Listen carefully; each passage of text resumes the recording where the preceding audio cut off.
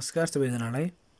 आज हामी diploma in civil इन्जिनियरिङको 4th सेमको survey engineering सेकेन्डको plain table सर्वेइङ भनेको हाम्रो लेसन 2 मा रहेको छ। प्लेन टेबल सर्वेइङको हामीले केही थ्योरीहरू लिएर आएका छौँ। कृपया भिडियो अन्तिमसम्म हेरिदिनु होला। यदि हाम्रो च्यानलमा आज कोही नयाँ आउनुहुन्छ भने कृपया च्यानललाई सब्स्क्राइब गरी नजिकैको बेल आइकन दबाउन नबिर्सनु होला। र हामीसँग सोशल मिडियामा जोडिन चाहनुहुन्छ भने डिस्क्रिप्सन बक्समा लिंक राखिएको छ फेसबुक इन्स्टाग्रामको, त्यहाँबाट हामीलाई फलो गरेर नजानेको प्रश्नहरू पनि सोध्न सक्नुहुन्छ। र प्लेन टेबल सर्वेइङमा हामीले के पढ्नु पर्ने हुन्छ थ्योरीहरू, यसमा प्रयोग हुने अथवा यसमा आउने थ्योरीहरू र इम्पोर्टेन्ट थ्योरीहरू के हुन्छ, इक्जाममा सोध्न सक्ने थ्योरीहरू के हुन्छ, त्यो विषयमा आज हामी डिस्कस गर्न गइरहेका छौँ। भिडियो अन्तिम हेरिदिनु होला, भिडियो अन्तिमसम्म हेरिदिनु होला। यदि भिडियोलाई लाइक गर्नुभएको छैन भने कृपया भिडियोलाई लाइक पनि गरिदिनु होला। अब प्लेन टेबल सर्वेइङ भनेको कस्तो सर्वेइङ हो भन्दाखेरि the plain table सर्वेइङ is the method of सर्वेइङ in which the field works and plotting works are done simultaneously. भनेको फिल्ड वर्क भनेको फिल्डमा गरिने काम र प्लटिङ भनेको चाहिँ हाम्रो डाटाहरू प्लटिङ चाहिँ एकैचोटि गर्छौँ हामीले। भनेको सुरुमा फिल्ड वर्क गर्छु पछि प्लटिङ गर्छु भन्न मिल्दैन यसमा चाहिँ, किनकि यो भनेको त्यस्तो सर्वे हो जहाँ चाहिँ हामीले फिल्ड वर्कमा भनेको फिल्डमा काम गर्दा गर्दै हामीले चाहिँ कामहरू चाहिँ प्लट गर्दै जानुपर्ने हुन्छ। भनेको field works and plotting works are done simultaneously and no office work is necessarily required भनेको छ। भनेपछि अब हामीले चाहिँ यो घर गर्न मिल्दैन। भनेको यहाँ म डाटा टिप्छु, फिल्डमा डाटा टिप्छु र यसको प्लटिङ चाहिँ म घर गर्छु भन्दाखेरि त्यसरी चाहिँ मिल्दैन। प्लेन टेबल सर्वे भनेको फिल्ड वर्कमा हामीले फिल्डमै गएर डाटा लिन्छौँ र फिल्डमै प्लटिङ गर्छौँ र फिल्डमै हामीले चाहिँ काम चाहिँ सकाउँछौँ, फिल्डमै बुझाउँछौँ। त्यो भनेको हाम्रो प्लेन टेबल सर्वेइङ हो। The plane table is generally adapted for surveying in which high precision is not required। भनेको चाहिँ यस्तो हामीले प्लेन टेबल सर्वेइङ यस्तो अवस्थामा गर्छौँ कि जुनमा चाहिँ हाम्रो चाहिँ हाई प्रिसिजन चाहिँदैन। भनेको काममा चाहिँ हाई प्रिसिजन चाहिँदैन, त्यो बेलामा चाहिँ हामीले प्लेन टेबलिङ सर्वेइङ गर्छौँ। It is mainly employed for small scale or medium size mapping भनेको चाहिँ भनेको हामीले स्मल स्केलको लागि चाहिँ हामीले चाहिँ जेनरली प्लेन टेबल सर्वेइङ चाहिँ युज गर्छौँ। अब प्लेन टेबल सर्वेइङ त युज गर्छु भनिहाल्यौँ। अब यो प्लेन टेबल सर्वेइङ क्यारिड आउट गर्नको लागि चाहिने सामानहरू के भन्दाखेरि the equipment needed in plain table सर्वेइङ is straight forward and almost available everywhere. Following are the plain table सर्वेइङ instrument भनेको छ। भनेपछि प्लेन टेबल इन्स्ट्रुमेन्टहरू के हो त प्लेन टेबल सर्वेइङको लागि प्रयोग हुने इन्स्ट्रुमेन्ट के भन्दाखेरि एउटा प्लेन टेबल भइहाल्यो जहाँ चाहिँ हामीले चाहिँ पेपर राखेर चाहिँ हामीले फिल्ड वर्कहरू गर्न सक्छौँ। अर्को भइहाल्यो एलिडाड पनि हाम्रो प्लेन एलिडाडको फिगर हजुर हेरिहाल्नु भयो। प्लेन एलिडाड र टेलिस्कोपिक एलिडाड भन्ने हुन्छ। हामीले जेनरली युज गर्ने भनेको प्लेन एलिडाडै हो। यो चाहिँ हाम्रो टेलिस्कोपिक एलिडाड, माथिको हाम्रो चाहिँ के भन्दाखेरि प्लेन एलिडाड हो। अब त्यसै गरी प्लम्बिङ फर्क एन्ड प्लम्बब भनेको छ। प्लम्बिङ फर्क भनेको यहाँ हजुरलाई एरो भनेर दिएको छ। प्लम्बिङ फर्कको काम चाहिँ के हो भन्दाखेरि चाहिँ हामीले चाहिँ पेपरलाई अडाउने काम चाहिँ प्लम्बिङ फर्कले गर्छ। भनेको पेपरलाई मजासँग अडाउने अथवा त्यो काम भनेको हाम्रो पेपरलाई अडाउने र हाम्रो चाहिँ सेन्टरिङ गर्न चाहिँ सजिलो हुने हिसाबले चाहिँ हाम्रो चाहिँ प्लम्बिङ फर्क चाहिँ युज हुन्छ। त्यसै गरी प्लम्बिङ फर्क एन्ड प्लम्बब भनेको छ। प्लम्बब त किन युज हुन्छ हजुरलाई थाहा नै होला। हजुरले लेबलिङ सेन्टरिङ योभन्दा अगाडि थ्योराइडमाहरू पनि गरिसक्नु होला। अनि यता हजुरले यो लेबलमा नि गरिसक्नु होला। भनेको प्लम्बबको काम चाहिँ हाम्रो चाहिँ सेन्टरिङ गर्न चाहिँ हामीले प्लम्बब जेनरली युज हुन्छ। त्यसै गरी स्पिरिट लेभल भनेको हजुरलाई थाहा नै होला। यो भनेको हजुरले यो ब्रिक लेइङमा पनि चलाउनु होला। स्पिरिट लेभल भनेको यो हामीले जुन हाम्रो प्लेन टेबल हुन्छ, प्लेन टेबलको हाम्रो 4वटा कर्नरमा हामीले यो स्पिरिट लेभल राखेर जब हाम्रो स्पिरिट लेभल बिचमा आउँछ तब बल्ल हाम्रो चाहिँ प्लेन टेबल चाहिँ सेन्टरिङ अथवा लेबलिङ भयो भन्ने हामीले बल्ल बुझ्छौँ। भनेको स्पिरिट लेभल चाहिँ हाम्रो बिचमा आयो भने चाहिँ हाम्रो बल्ल प्लेन टेबल हामीले फिट गरेका थियौँ प्लेन टेबल, त्यो चाहिँ हाम्रो बल्ल ठिक भयो, बल्ल युज गर्न सकिन्छ भन्ने कुरा बुझिन्छ। त्यसै गरी chain or tape. Rain roof cover for plain table भनेको रेन रुफ कभर भनेको कस्तो भन्दाखेरि कहिले काहीँ अब हामीले प्लेन टेबलको काम गर्दा अब पानी पऱ्यो भने त्यसको लागि कभर पनि हामीले भनेको prevention is better than cure भन्छ नि। त्यसरी हामी चाहिँ पानी परोस् नपरोस् पछिको लागि भनेर हामीले चाहिँ रेन रुफ कभर भनेर युज गर्छौँ। त्यसै गरी हाम्रो कम्पास पनि युज गर्छौँ। कम्पास भनेको चाहिँ हाम्रो अर्को हाम्रो त्यो के अरे त्यो ड्रइङमा युज गर्ने कम्पास होइन कि हाम्रो चाहिँ यस्तो कम्पास जुन चाहिँ हाम्रो नर्थ र साउथ डिरेक्सन चाहिँ हामीले सो गर्छ। त्यसै गरी हाम्रो रेन्जिङ रड भनेको के हुन्छ भन्दा हामी चाहिँ एलिडाडमा हाम्रो क्रस हेयर हुन्छ। त्यो क्रस हेयरले चाहिँ हामीले रेन्जिङ रडलाई बाइसेट गरेर एउटा लाइन सिधा लाइन तानेर चाहिँ त्यसको रेस्पेक्टमा हामीले फिगर बनाउनु पर्ने हुन्छ अथवा ट्राभर्स बनाउनु पर्ने हुन्छ। रेन्जिङ रडको काम त्यही नै हो। ड्रइङ सिट भनेको जहाँ चाहिँ हामीले ड्रइङ प्लट गर्छौँ अथवा ड्रइङ इक्विपमेन्ट भनेको चाहिँ त्यहाँ ड्रइङ इक्विपमेन्ट भनेको पेन, पेन्सिल, सार्पनर, इरेजर के पर्छ त हाम्रो त्यो ड्रइङ इक्विपमेन्ट छ।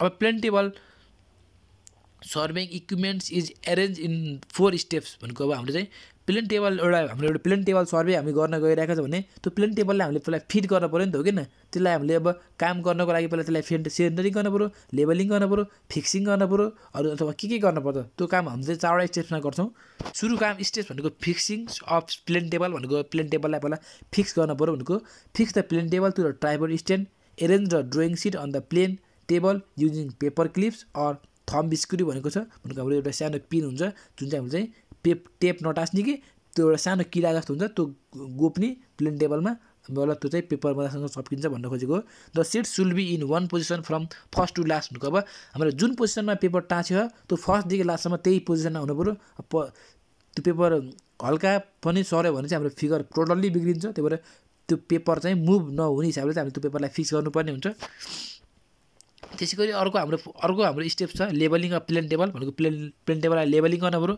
लेबलिङ कसरी गर्छौँ भन्दाखेरि हामीले स्प्लिट लेबल युज गरेर हामीले प्लेन टेबलिङ गर्छौँ अथवा आई जजमेन्ट पनि गर्न सक्छौँ यहाँ भनेको छ plain table should be labelled using split label for small work I estimation can be okay भनेको अब हाम्रो सानो एरियाको लागि हामी काम गर्न गइरहेका छौँ सानो काम हामी गर्न गइरहेका छौँ भने हामीले आई जजमेन्ट पनि गर्न सक्छौँ भन्न खोजेको छ सेन्टरिङ of plain table plain table सेन्टरिङ हामीले केले गर्छौँ भन्दाखेरि प्लम्बिङ फर्क अथवा प्लम्ब बब हजुरलाई थाहा नै छ द प्लेन टेबल सुल be centred by using plumbing फर्क by which we can arrange the प्लटेड point exactly over the ground point भनेको माथिको प्लटेड पोइन्ट भनेको जुन हामीले यो हाम्रो प्लम्बिङ फर्कको हाम्रो जुन एउटा टुप्पो हुन्छ नि माथिको पिन त्यो टुप्पो चाहिँ हामीले ठ्याक्क माथि हामीले जुन एउटा फिगरमा हाम्रो जुन पेपरमा हाम्रो एउटा पोइन्ट मार्क गरेको हुन्छ त्यो ओ पोइन्ट हामीले मार्क गरेको हुन्छ त्यो माथिको पेपरमा मार्क गरेको ओ पोइन्ट चाहिँ हामीले ठ्याक्क त्यसलाई चाहिँ ठ्याक्क तल चाहिँ भनेको ग्राउन्ड लेभलमा चाहिँ हामीले त्यसलाई ट्रान्सफर गर्नको लागि हामीले यो प्लम्बिङ फर्क प्रयोग गर्छौँ अघि मैले हजुरलाई पेपर टास्न भने सरी त्यसको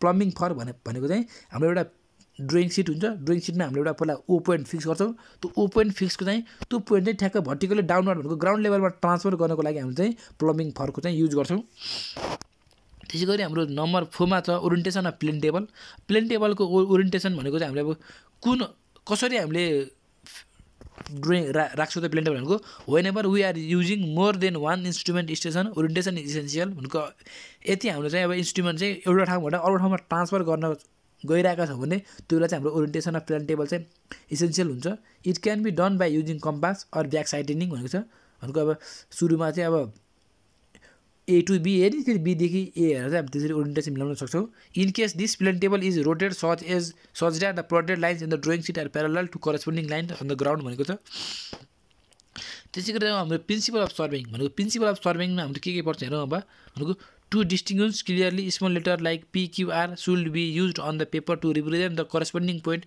क्यापिटल पिक्युआर भनेको अब हाम्रो क्यापिटल पिक्युआरलाई हाम्रो रिप्रेजेन्ट गर्नको लागि हाम्रो पेपरमा चाहिँ पिक्युआर स्मल पिक्युआर लेटर चाहिँ हामीले लेख्नुपर्ने हुन्छ भनेको छ while taking the side the table सुल be क्ल्याम्ड in position and the एलिडाट must be centre and the प्लटेड station point on the paper are drawing seat भनेको छ भने चाहिँ हाम्रो एलिडाट पनि सेन्टरमा राख्नु पऱ्यो हो किन र प्लेन टेबल पनि हाम्रो राम्रोसँग क्ल्याम्प हुनु पऱ्यो क्ल्याम्प नभइकन हल्लियो भने चाहिँ हामीले लिखेको डाटाहरू सबै बिग्रिन्छ भनेको टेबल पनि क्ल्याम्प हुनु पऱ्यो र एलिडाट पनि हाम्रो जुन पोइन्टमा हामीले सेन्टरमा हामीले जुनमा त्यो ओ पोइन्ट मानेर हामीले जुन हामीले पोइन्ट ट्रान्सफर गरेका थियौँ तल भनेको त्यो लाइनसँग चाहिँ हाम्रो एलिडाट चाहिँ के हुन्छ सिधा हुनु पऱ्यो अथवा के अरे प्यारलल हुनु पऱ्यो भन्न खोजेको छ the table must turn only be of for orientation and when it is correctly ओरिएन्टेटेड it सुल be again clamp in position भनेको छ त्यसै गरी एडभान्टेज अफ प्लेन टेबलिङ भनेको प्लेन टेबलिङ सर्वे गर्नको लागि हाम्रो फाइदाहरू के छ भन्दाखेरि the plan is drawn in the field therefore there is no possibility of mating the necessary measurement भनेको छ हामीले जे काम गर्छौँ फिल्डमै गर्छौँ फिल्डमा काम गर्दाखेरि हाम्रो चाहिँ डाटाहरू मिस हुने चान्स चाहिँ कम भयो the surveyor can compare प्लटेड work with the actual features of the area भनेको चाहिँ हामीले त्यही साइटमै हामीले गरेको काम ठिक छ कि छैन भनेर हामीले चेक गर्न सक्छौँ साइटमै भनेको घर गएर चेक गरेर पनि परेन कि सर्वेयर त्यो साइटमै हाम्रो फिल्ड वर्कमै हाम्रो चाहिँ के गर्छ भन्दाखेरि त्यही फिल्डमै हाम्रो चाहिँ काम चाहिँ हाम्रो चाहिँ कम्पेयर गर्न मिल्ने भयो भनेको हाम्रो त्यहाँको फिचर एरियासँग हामीले गरेको काम मिल्यो कि मिलेन त्यही फिल्डमै गर्न मिल्ने भयो since the area is in view contour and irregular object may be represented accurately भनेको चाहिँ त्यही एरिया पनि हाम्रो कस्तो एरिया छ त्यो अनुसार हाम्रो कन्टुर लाइन बन्यो कि बनेन त्यो पनि थाहा हुन्छ field notes of measurement are not required and thus the error in booking are eliminated भनेको चाहिँ हामीले चाहिँ अब फिल्ड बुकै चाहिएन नि, फिल्ड बुक चाहिएन भनेपछि हामीले जे गर्छौँ सिधै फिल्ड जे हामीले जे गर्छौँ सबै हामीले प्लट गर्छौँ, त्यसको लागि फिल्ड बुक पनि चाहिएन। फिल्ड बुक नभएपछि हामीले त्यो अब फिल्ड बुक टिप्दाखेरि कहीँ इरर आउँछ नि, त्यो इरर पनि हाम्रो इलिमिनेट भयो। It is particularly useful in magnetic area where compass may not be use भनेको छ। म्याग्नेटिक एरियाको लागि जेनरली काम हुन्छ यो धेरै। It is simple and hence cheaper then any types of survey भनेको प्लेन टेबल सर्विङ भनेको अरूभन्दा चिप पनि हुन्छ, सजिलो पनि हुन्छ, सिम्पल हुन्छ। It is much suitable for small scale Maps भनेको सानो स्केलमा हामीले जुन म्याप गराउन गइरहेको छ भने त्यो एरियामा चाहिँ हाम्रो चाहिँ प्लेन टेबल सर्वे चाहिँ मोस्ट इम्पोर्टेन्ट हुन्छ। त्यसको डिसएडभान्टेजहरू since the field note are not maintain it is इन्कन्भिनियन्ट to calculate the quantity or रिप्लोटेड the survey to different scale if required भनेको। अब के हुन्छ भन्दाखेरि सुरुमा हामीले फिल्डमा एउटा स्केलमा ड्रइङ गऱ्यौँ, यदि त्यो अब त्यहाँ त हाम्रोसँग डाटा हुँदैन हो कि फिल्ड वर्क त हाम्रो फिल्ड बुकमा त हाम्रो डाटाहरू केही लेखेको हुँदैन भनेको। यदि हाम्रो चाहिँ सुरुमा हामीले 1:10 को स्केलमा एउटा फिगर बनायौँ, त्यो फिगरलाई चाहिँ हामीले अब स्केल बढाउनु पऱ्यो अथवा घटाउनु पऱ्यो भने चाहिँ त्यो चाहिँ काम लागेन, किनकि हामीले चाहिँ फिल्डमै हामीले काम गर्छौँ भनेको। फिल्डमै काम गरेर हामीले फिल्डमै डाटा प्लट गर्छौँ हो कि नै, पछि चाहिँ हामीले स्केल चेन्ज गर्न पऱ्यो भने चाहिँ त्यो चाहिँ सकिने भएन भन्नु खोजेको छ। The plain table is not intended for very accurate work भनेको धेरै एक्युरेट कामको लागि हामीले प्लेन टेबल युज हुँदैन। It is most इन्कन्भिनियन्ट in rainy season and in weight climate भनेको पानी परेको बेलामा चाहिँ हामीले प्लेन टेबल सर्वे चाहिँ युज हुँदैन। Due to heaviness it is इन्कन्भिनियन्ट to transfer भनेको धेरै हेभी हुन्छ, त्यही भएर ट्रान्सपोर्ट एउटा ठाउँदेखि एउटा ठाउँमा ट्रान्सपोर्ट गर्न पनि अलिक गाह्रो हुन्छ।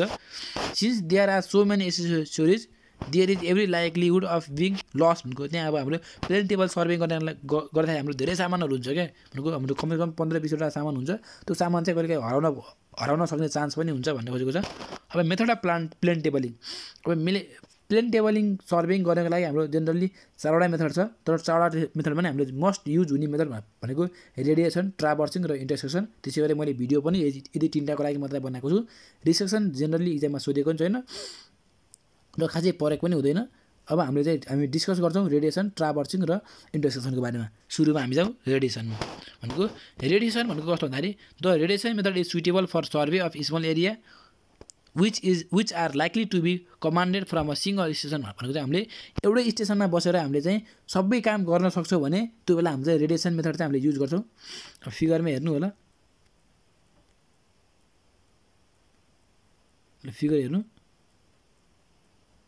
यो चाहिँ हाम्रो के भन्दाखेरि the radiation method is suitable for survey of small area which are likely to be कमान्डेड from a single station भनेर हाम्रो चाहिँ यो रेडिएसनको फिगर हो भनेको। हामीले यो ओ पोइन्टमा बस्छौँ, ओ पोइन्टमा बसेर हामीले सबै पोइन्टको ट्राभर्स फिक्स गर्छौँ भनेको। सुरुमा ओ पोइन्टमा फिक्स बस्छौँ, एउटा ओबीदेखि एउटा पोइन्ट हेर्छौँ हो कि ओदेखि बीमा पोइन्ट रेन्ज ओमा बस्छौँ हामी, ओमा एलिडाट राखेर हामीले बी पोइन्टमा हामीले रेन्जिङ रड राख्छौँ भनेको। एलिडाटको क्रसहरूले हामीले बीको पोइन्टलाई हामीले बाइसेट गर्छौँ के अरे ओदेखि बीको डिस्टेन्स नाप्छौँ र फिल्ड बुकमा हामीले चाहिँ फिल्डरमा चाहिँ त्यो ओदेखि स्मल बी छ नि त्यो चाहिँ हाम्रो चाहिँ डिस्टेन्स हो। ओबी भनेको हाम्रो साइडको डिस्टेन्स हो भने त्यसलाई हामीले चाहिँ कन्भर्ट गरेर स्केलमा कन्भर्ट गरेर हामीले फिल्डमा चाहिँ हामीले ओदेखि स्मल बीसम्म हामीले डिस्टेन्स तानेको हो। त्यसै गरी ओदेखि be, ओदेखि A, ओदेखि E, ओदेखि D, ओदेखि C गरेर हामीले एउटा ट्राभर्स बनाउँछौँ। जस्तो बाहिर ट्राभर्स बनेको छ त्यसै गरी हामीले एउटा भित्रको हाम्रो रेक्टेङ्गल, त्यो भित्रको रेक्टेङ्गल भनेको हाम्रो प्लेन टेबल हो। त्यो प्लेन के अरे त्यो रेक्टेङ्गल भनेको हाम्रो पेपर हो र पेपरभित्र हाम्रो जस्तो बाहिरको ट्राभर्स बनेको छ त्यस्तै हाम्रो भित्र पनि एउटा ट्राभर्स बनेको छ भनेको। बाहिरको ट्राभर्सलाई चाहिँ भित्र हामीले चाहिँ प्लट गरेका छौँ भनेको। यो चाहिँ हाम्रो यो फिल्ड वर्क र प्लटेड चाहिँ हाम्रो चाहिँ के हुन्छ भन्दाखेरि करस्पोन्डिङ हुन्छ भनेको, सँगसँगै काम हुन्छ भनेर खोजेको छ।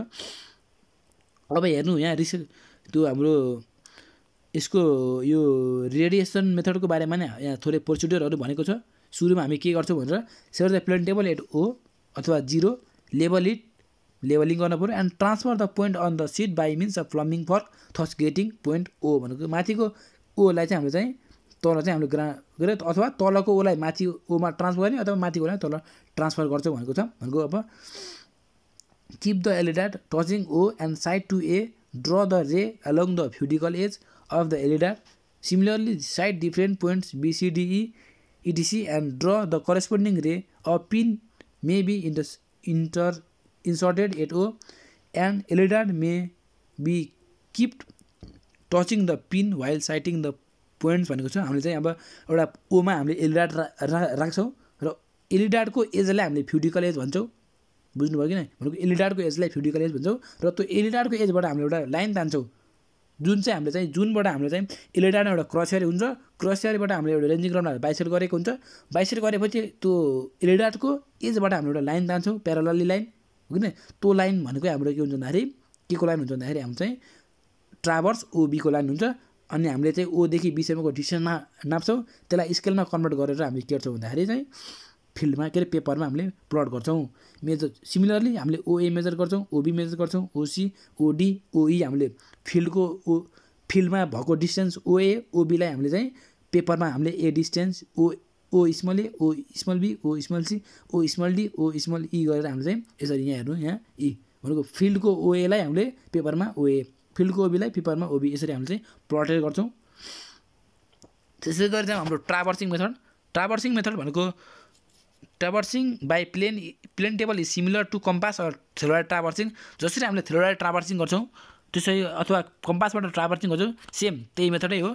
This method the method therefore can be use for lying down the survey line for a close or unclose traverse भनेको छ। हाम्रो ट्राभर्सिङ मेथड चाहिँ हामीले क्लोज सर्वे अथवा क्लोज ट्राभर्स अथवा अनक्लोज ट्राभर्सको लागि पनि प्रयोग गर्छौँ। ट्राभर्सिङ is the connection of series of straight line. In case of ट्राभर्सिङ plain table is located at one point for suppose A as Son in figure भनेको हामीले सुरुमा एमा हामीले के गर्छौँ भने प्लेन टेबललाई चाहिँ हामीले फिट गर्छौँ। For the point state for the point side towards be and measure the distance AB भनेको अब हामीले एमा स्टेसन सेट गरेछौँ, एदेखि बीमा हेर्छौँ, एउटा लाइन तान्छौँ, एबीको डिस्टेन्स मेजर गर्छौँ, बुझ्नुभयो कि नै।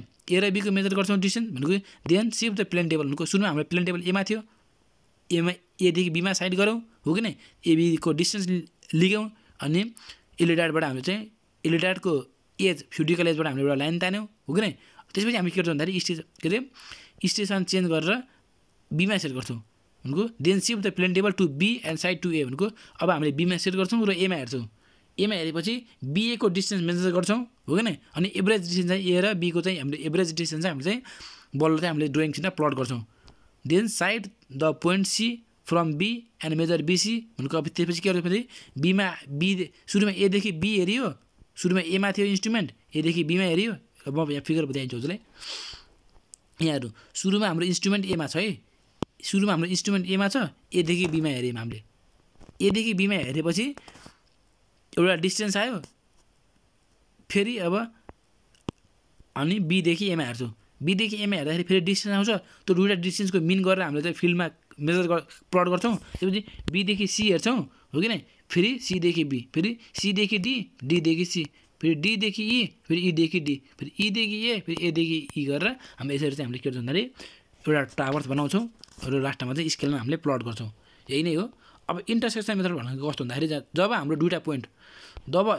दुईवटा पोइन्ट भिजिबल हुँदैन त्यो बेला चाहिँ हाम्रो चाहिँ इन्टरसेक्सन मेथड युज हुन्छ।